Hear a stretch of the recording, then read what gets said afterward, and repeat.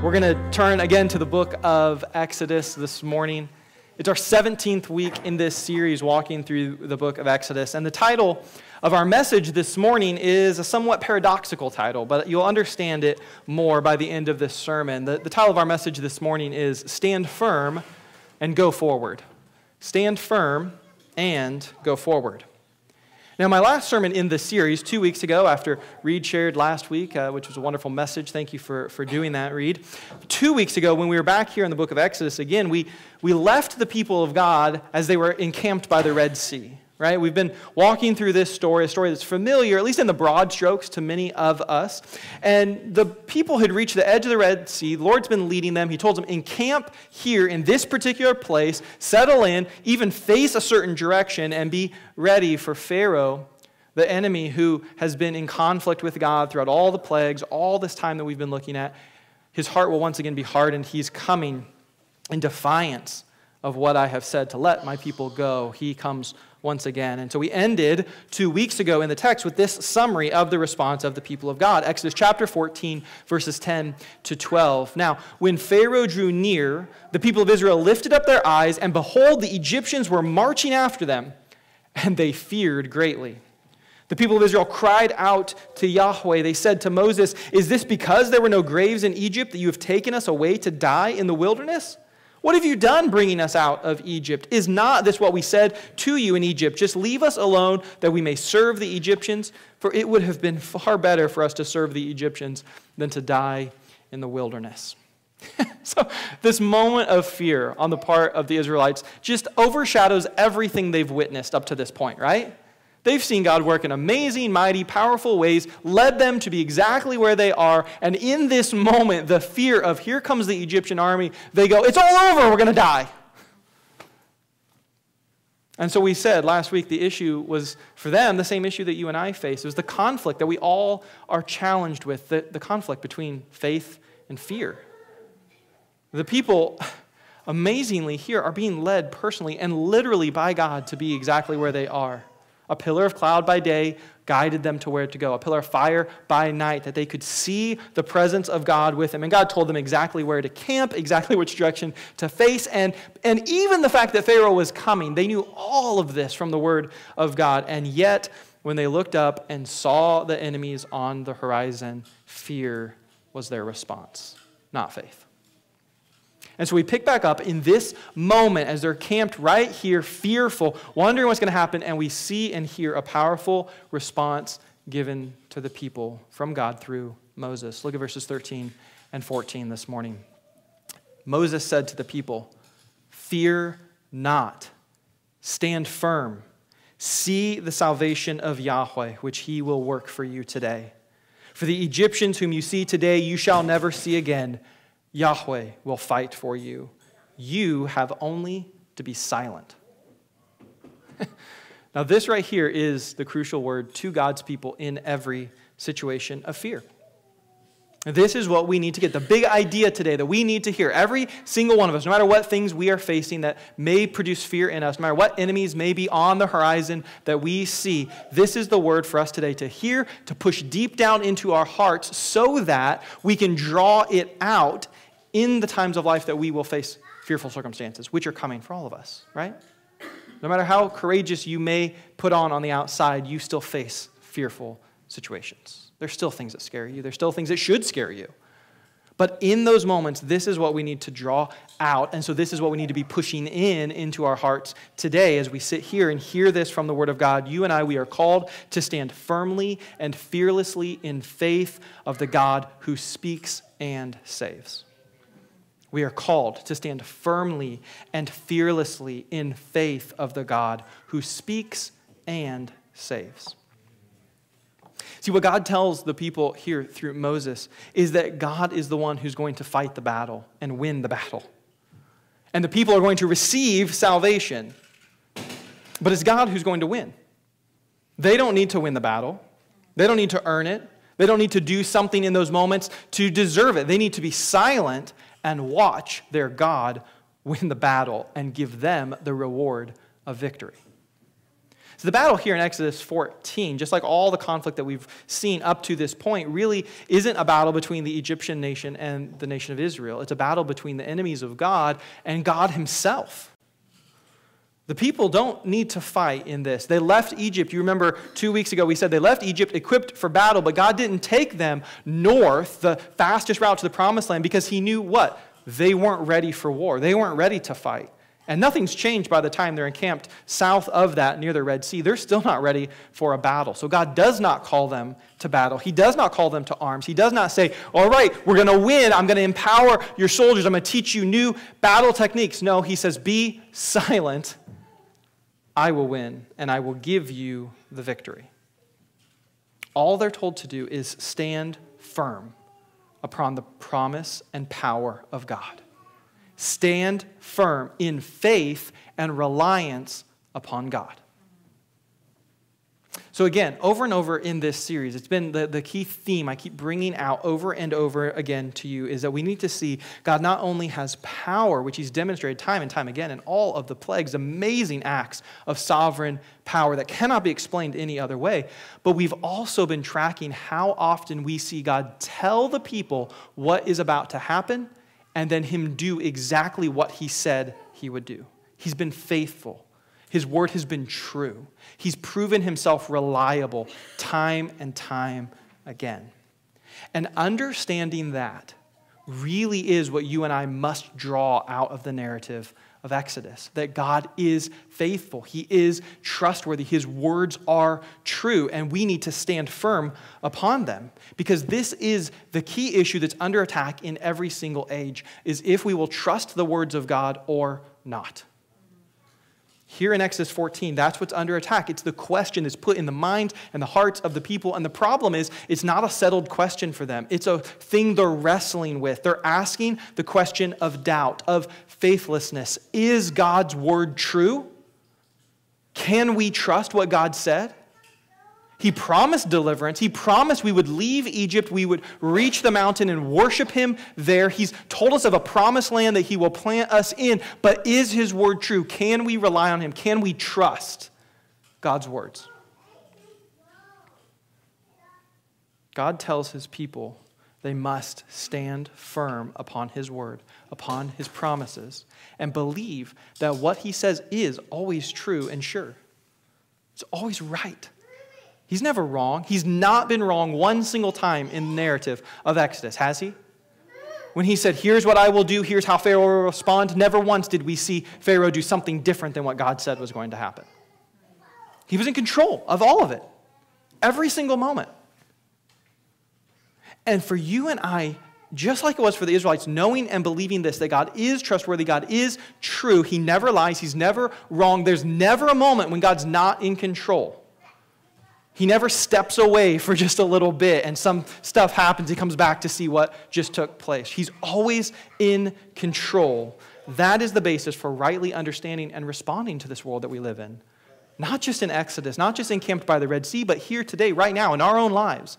This is the foundation that we need to stand upon. This truth, this reality of who God is and what God says. It's the only way you and I are going to be able to sort through this insane cultural rebellion that we see playing out in the world all around us. This is really practical, believing this. It really should impact how we live. If we believe that God is trustworthy, his word is true, and then we live in that belief day by day, it will change how we respond to this world, how we navigate this world, how we think and interact with others in our daily lives.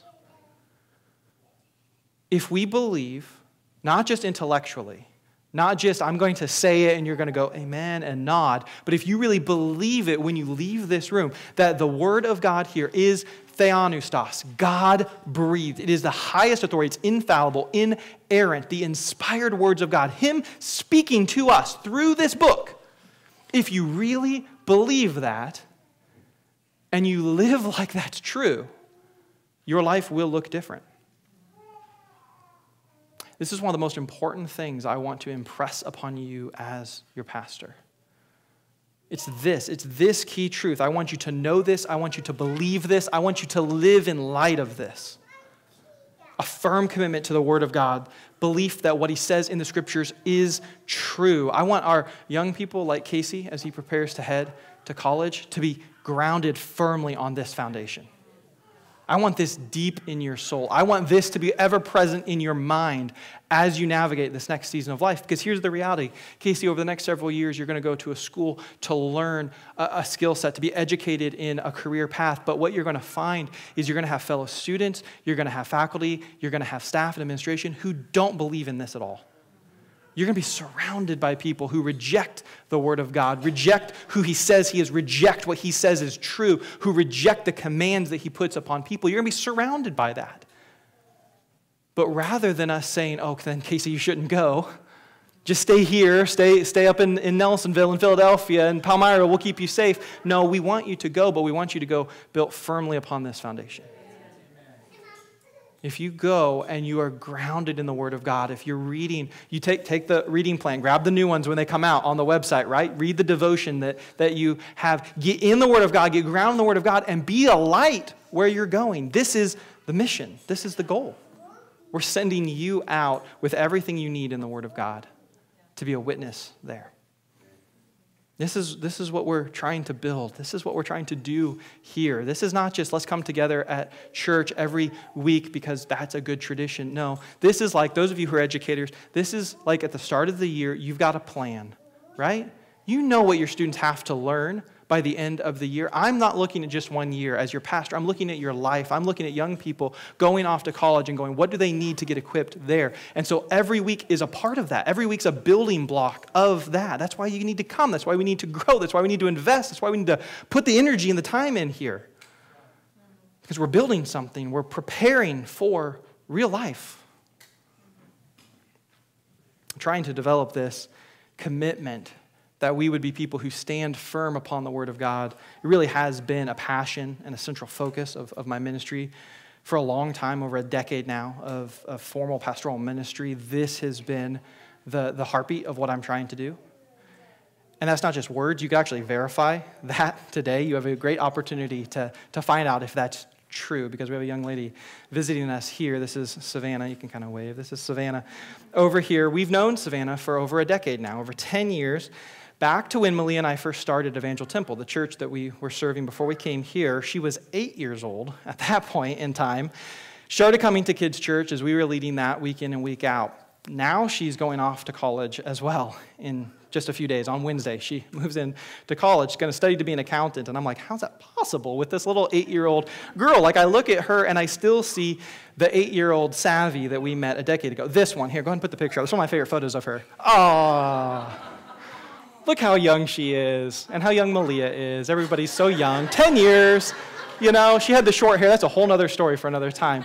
This is who I look at. I look at her and I'm like, that's Savvy. But no, here she is, 10 years later, headed off to college, going to be an accountant, get her, CPA, the whole thing. And I'm like, what has happened, right? Now, so I don't get in trouble for just showing old pictures of them. Here, you can put the next photo. So this is me 10 years ago with a whole group of kids, including Savvy. Yeah, I didn't have the beard going on at that point. Still have my dress shirts, though, yeah. There's a whole group of kids, a whole group of ET kids that we had. This is not nearly all of what we had in kids' church. This photo is actually from a day that all those kids pictured right there got baptized. Isn't that amazing? Over 10 years ago. Whew. I'm showing these, though, because it's not just a trip down memory lane, as fun as that is. Way back then, with this group of kids that now are all like Savannah, and they're finishing high school, they're heading to college. Some of them are already in college. A few of them are getting married, which is just crazy to think about.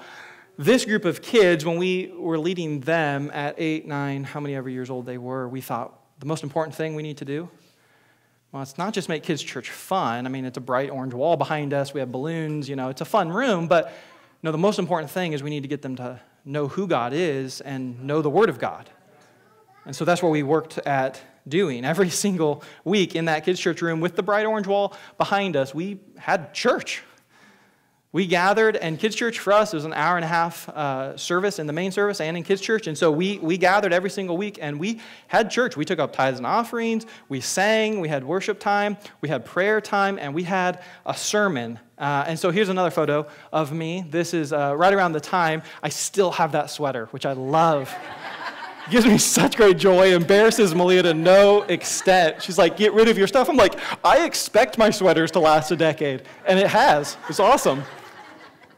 So here's me. This is me preaching in the kids' church room right about that same time, just a few weeks from those other two photos. You can't read the text behind. That's a text from 1 Corinthians that's up there on the screen. And I'm preaching what was very likely a 25 to 30-minute sermon, because that's what we did in kids' church. Like, we got up there, we preached the Word of God, and we had altar time, and we prayed, and we responded because we wanted these kids to know this is the Christian life. This is the most important thing you're ever going to know, is what's in the Word of God. And so that's what we did. She can testify. That's what we did, week in and week out, didn't we? And I think it worked.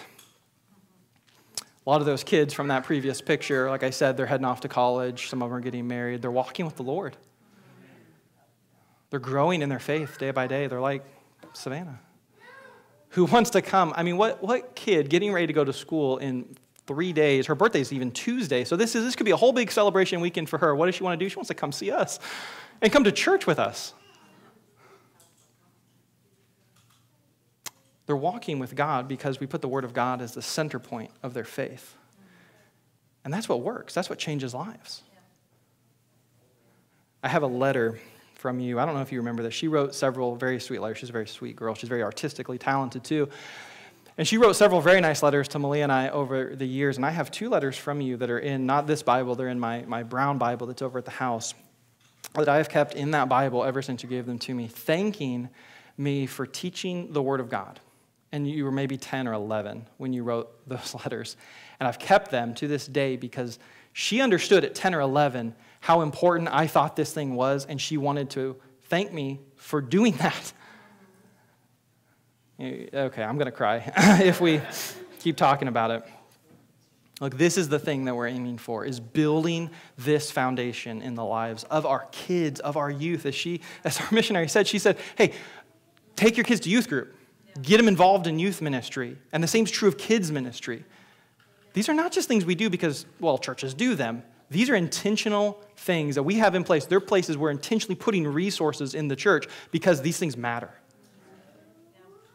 So parents, make sure your kids are coming. You got a role to play. The central thing that every one of us needs to grasp, the central thing, it's not just for Casey, it's not just for Savannah as they head off to college. The central thing for us to know is that we need to be knowing God and His Word spoken to us through Scripture. It is crucial for every one of us to get that deep into our souls right now.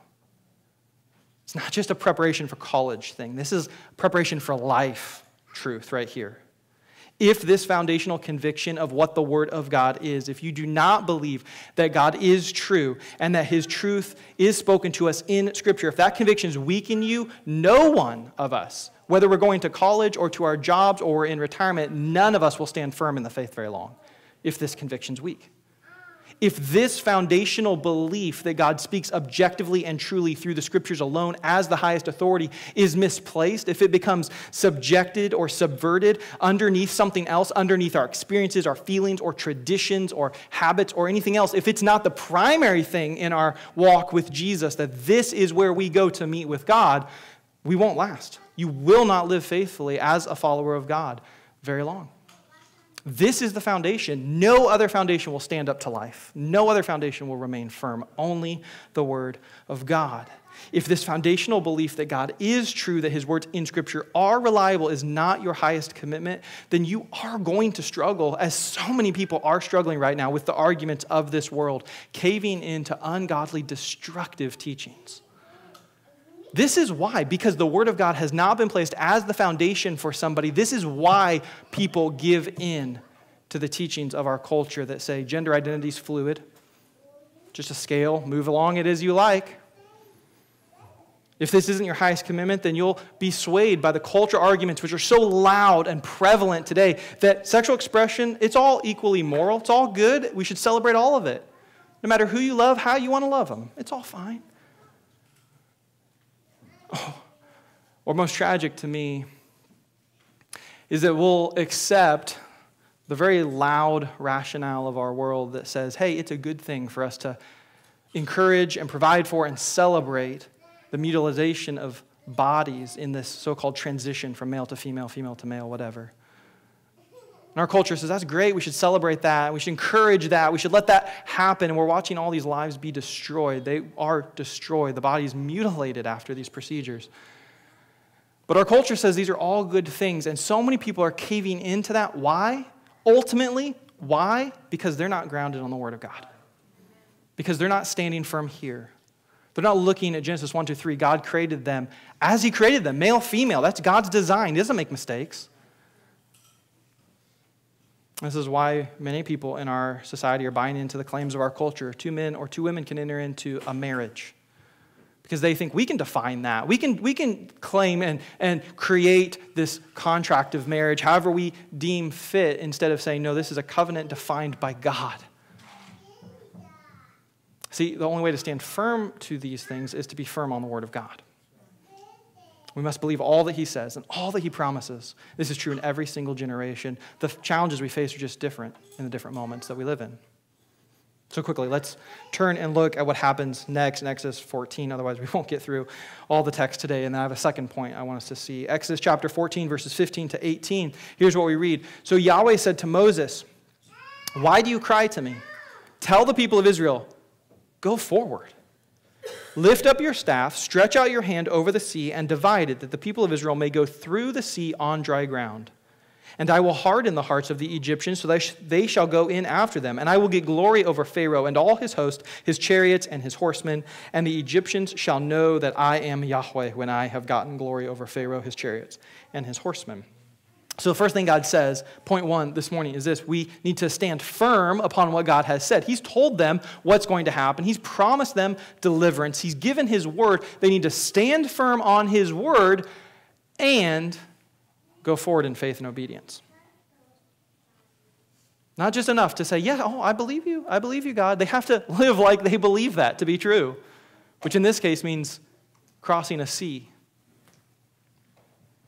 So we read in verses 19 to 21, "Then the angel of God, who was going before the host of Israel, moved and went behind them. And the pillars of cloud moved from before them and stood behind them, coming between the host of Egypt and the host of Israel. And there was the cloud and the darkness, and it lit up the night without one coming near the other all night. Then Moses stretched out his hand over the sea, and Yahweh drove the sea back by a strong east wind all night and made the sea dry land, and the waters were divided." So notice this, because we just have to see what's happening here. God moves the pillar from in front of them. He's been leading them, guiding them to right where He wants to be. Now He moves it behind them, showing God not only leads and guides His people, but He protects them too. Right? So the pillar's behind Him. He separates them from the Egyptian army. But notice the detail there in verse 21 that so often I think we miss. Perhaps maybe you heard this wrong when you got this in a storybook Bible or Sunday school lesson. Maybe you didn't notice the detail there. How did God part the sea? Or specifically, how long did God take to part the sea? Verse 21 says, Yahweh drove the sea back by a strong east wind all night. See, like so much of God's work in our lives, it wasn't an immediate thing that He did. I mean, He could have, of course. He could have said, Moses, raise the staff, and all the water in that whole segment just evaporates, the ground's dry, and here we go, marching across, right? And that's kind of how we sometimes envision the story playing out. That's not what took place. The text is very clear to tell us. He sends a strong east wind that lasts all night. So think about how uncomfortable the waiting period had to have been for the Israelites, who were fearful, who are already doubting God, who aren't quite sure if they can stand firm on His word. Imagine their feeling, hearing a powerful wind on one side of them, so strong that it can move the waters of the sea, blowing on one side, and on the other side of the cloud, where they can't see them but can hear, there are the Egyptians just waiting for an opening to come through and attack and slaughter them all. And that's not just a few minutes, it's all night long. That's the period of waiting. That's the period of waiting to see God fulfill His word. And that's typical of how God works. Not how we wish He worked all the time, right? But he works through seasons that are much longer than we want, often through difficult seasons, through drawn-out periods of hardship, through times of long waiting where we think, God, we could move this along, be a little more efficient. Let's get there. He works through situations that sometimes we don't like. So again, if we're going to apply these truths to our current day, let me help us do that to our lives right now. Understand this morning, God's working through the fact that we have a culture that is in abject rebellion to him. As uncomfortable as that is for us.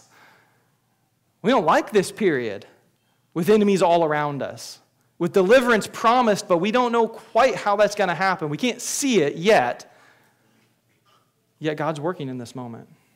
As much as we look around and see things that should concern us, that cause us to fear, maybe make us angry or disheartened, hear me, God is still at work. His word is still perfect and true.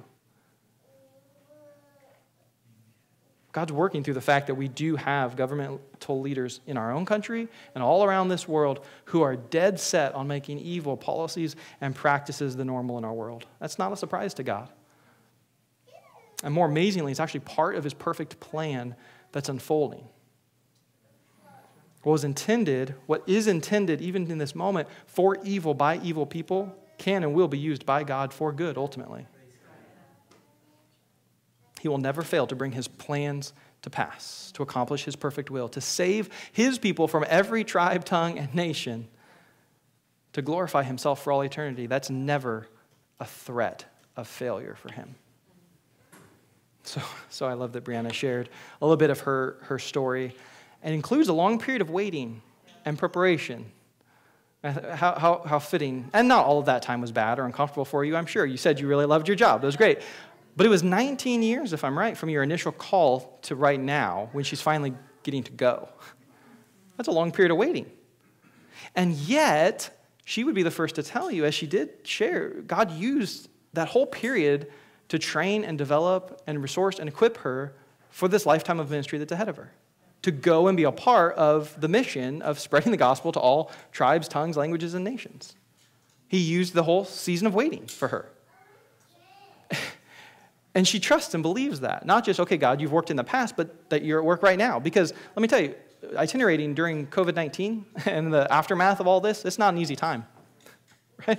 Fundraising's difficult when churches are often cutting budget. And yet she believes God will be true to his word. And if he's called her to go and proclaim the gospel on the other side of the world in Africa, he's going to make a way. And his plan will not fail. God will not fail.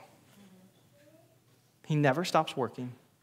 The timing and his plans, they just may not be ours, but hear me, his ways are so much better. They are perfect. And anytime we can't see that or feel that, all that exposes is our own limitations and our own imperfections, not his. He's the same. He's in control.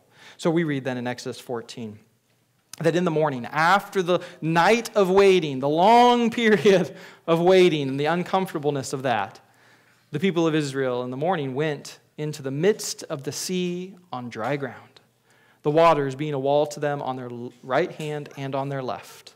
The Egyptians pursued them and went in after them into the midst of the sea, all of Pharaoh's horses, his chariots, his horsemen, and in the morning watch, Yahweh, in the pillar of fire and of cloud, looked down on the Egyptian forces and threw the Egyptian forces into a panic, clogging their chariot wheels so that they drove heavily. And the Egyptians said, they're realizing what's happening, "Let us flee from before Israel, for Yahweh fights for them against the Egyptians." And then Yahweh said to Moses, "Stretch out your hand over the sea, that the water may come back upon the Egyptians, upon their chariots, and upon their horsemen." So Moses stretched out his hand over the sea, and the sea returned to its normal course when the morning appeared. And as the Egyptians fled into it, Yahweh threw the Egyptians into the midst of the sea. The waters returned and covered the chariots and the horsemen and all of the host of Pharaoh that had followed them into the sea. Not one of them remained. But the people of Israel had walked on dry ground through the sea, the waters being a wall to them on their right hand and on their left. Thus Yahweh saved Israel that day from the hand of the Egyptians. And Israel saw the Egyptians dead on the seashore. Israel saw the great power that Yahweh used against the Egyptians. So the people feared Yahweh and believed in Yahweh and his servant Moses. There's a lot. Here we explore all this details, but we don't have time today. So I want to just note this again for us this morning. God did exactly what he had promised he would do. And here it is. The deliverance of Israel from Egypt is finally brought to pass. The promise that unfolded over all that time finally fulfilled. They are delivered. There is no more Egyptian threat. The soldiers, the powerful army that came after them, they're all dead on the seashore. So what this means is those hundreds of years in slavery in Egypt, God was using all of that. Literally generations of waiting for the fulfillment of the promise, because the promise didn't come first to Moses, right? We looked at this in the series. The promise was given to Abraham. Your people will be in exile for 400 years. They will become slaves, yet I will deliver them. The generations that waited for the fulfillment of that promise, that was by God's hand. He was working in all that time. He was using that time to grow his people. Because hopefully you understand this, times of waiting are actually necessary for growth. I mean, physically, that's true. Everything we put in the garden or in the fields, right, they take time to grow. There's no real shortcut around that. For something to grow, time is required. And God used this time of waiting, these generations of waiting, to grow his people. And he used those years of slavery to teach his people about the cost of sin and what life apart from him is really like. See, throughout the whole Bible, they're going to look back to Exodus as this amazing moment of God's deliverance. It's the focal point of the Israelite religion for a long time. The way we look back to the cross is the way the Jew would look back to the Exodus, to see deliverance, to see salvation. And throughout the Bible, God tells his people, you remember the time of slavery in Egypt? That is what sin is like. It's slavery, it's toil, it's pain, it leads to death. You need salvation from sin the way you needed salvation from Egypt. It's the best illustration. And when God spoke clearly to Moses time and time again, as we've looked at throughout this series, he demonstrated he is the perfect sovereign God in control and knowledge. He has perfect knowledge of all things. Nothing surprises him. Nothing's outside his power. He works through the 10 powerful plagues to demonstrate he is truly the only one who's sovereign. He has might over all idols, over all human powers. Nothing can stand against him. He uses the time in Exodus to demonstrate his personal and particular love for his people as he provides for them and protects them throughout the plagues. He uses all these things that we've looked at in the book of Exodus to teach his people, not just in that day, but now us who read of these things in the scriptures, in the word of God now, so that we would learn to believe and obey God even when we don't understand, even when the plan's different than our plan, even when the waiting's really difficult. God calls us to stand firm upon the truth of who he is and what he says, and to go forward in faith and obedience every day of our lives. The Exodus story is not just historical, it's practical for us. It should press on our hearts as we go through these texts. It should stir up our faith. It should challenge our lives. It should motivate our obedience today. So what I want us to do in these moments we have now is to consider our own lives. We've seen the failing and the flaws of the Israelites. We can look at that coolly and objectively from our pews today. You were there, God led you there, how could you be fearful, right? We can be judgmental of them and see their mistakes. But much more important for us today is to look at our own hearts and examine our own fears and our own responses to fear today in our life.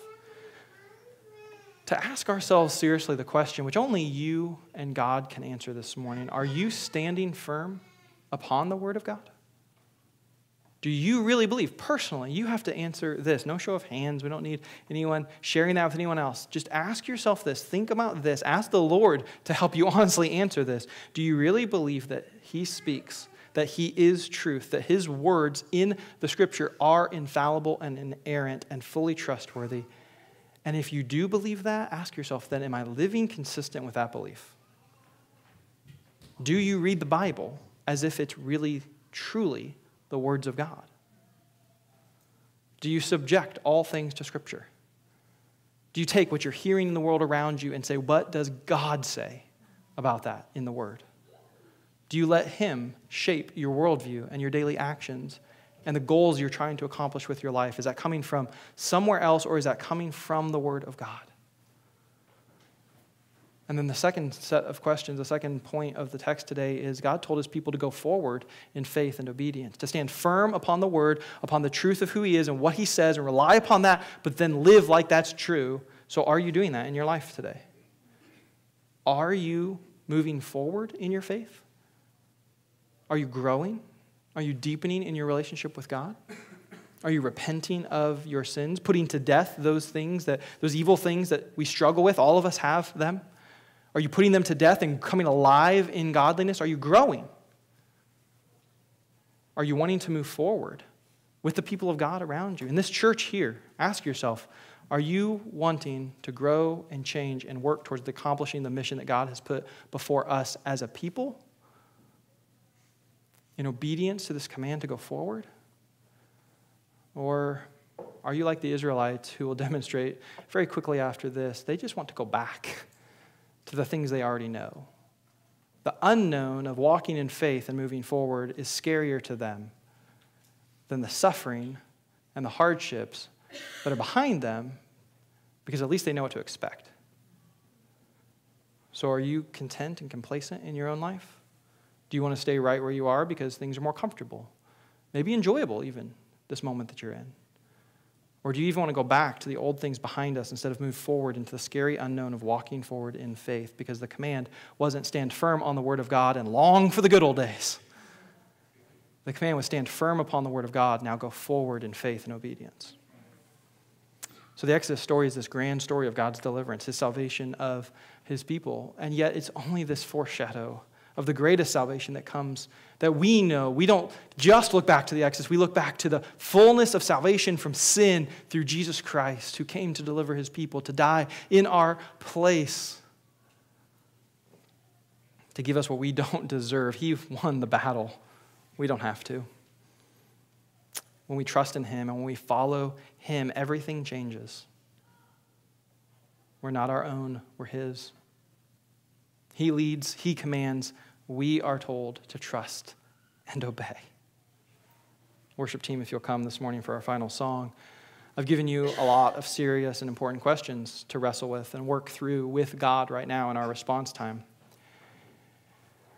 And our song today is going to be really short, really simple today. So what that means is you don't have a moment to waste now. You need to press in prayer right now. Ask yourself these questions. Ask God through his Holy Spirit to convict you and work in you, because these moments are going to pass very, very quickly. But you need to respond to the Lord and let him apply this word to your life right now. And when these moments are past, we're going to have one more act of celebration to do, so we're not going to rush off. But I don't want us to miss these few moments to at least resolve in here and feel the Spirit at work in us, that maybe there are some deeper things we got to work through and some more time we need to spend on this. But I don't want us to miss this moment to feel the Lord apply his word to us. So we're going to sing. The altars are open here. I'd love to pray with you or for you. Again, these moments will go fast, so don't wait as we sing a song all of us know, Jesus Loves Me. Let's respond to the Lord. It is a simple confession of faith, what we have just sang, Lord, and yet it should be profoundly true in each one of us. You love us. We know you love us because your word tells us so. And Lord, that really is at the heart of our faith. We believe you. We trust you. We feel your love. We feel your leading in our life as we seek to stand firm upon the word of God and as we seek to go forward in faith and obedience to you, all the time knowing, Jesus, you love us. What a great gift that is. We thank you for it.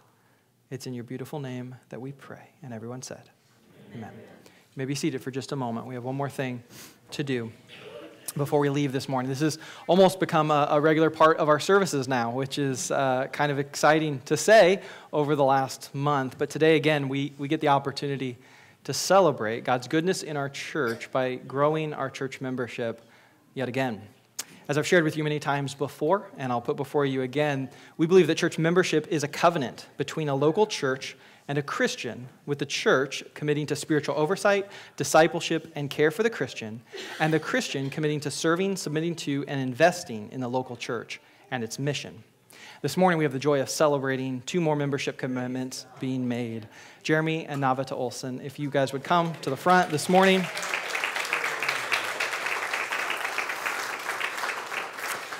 This morning, they are before you to make a commitment to this local church.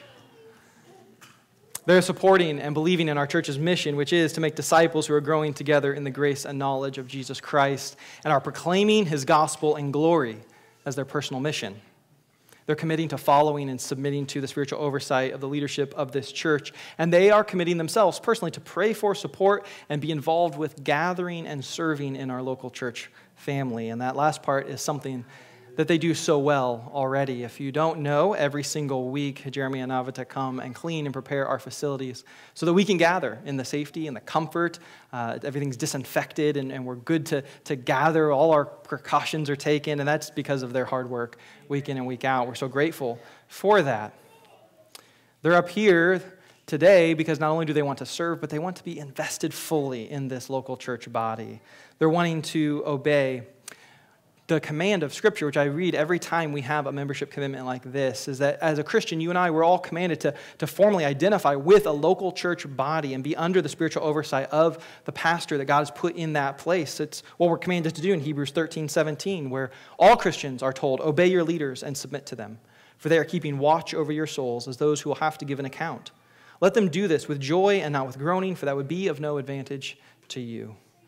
So this morning, they're saying, Lord, we want that. We want the advantage that comes with identifying with a group of people, with having that care of our souls entrusted to a local body of the church. And so as they commit to this body and to this command of Scripture, I commit to them as the pastor who God has ordained and brought here, placed here to live out my calling in 1 Peter 5, which tells me to shepherd the flock of God that is among you, exercising oversight, not under compulsion, but willingly, as God would have you, not for shameful gain, but eagerly, not domineering over those in your charge, but being an example to the flock. So I make a commitment this morning. They make a commitment this morning. But church family, we as a body make a commitment this morning to them. We are committing to Jeremy and Navita today that we will provide discipleship and care and love for them. We will live out the words of Jesus himself given in John chapter 13, verses 34 and 35, where he says, love one another. As I have loved you, so you must love one another. And by this, everyone will know that you are my disciples, if you love one another. We're making that commitment, that pledge to them this morning. If you're a member of this church this morning, would you stand with me to receive them into our membership and join me in praying over them? Wonderful.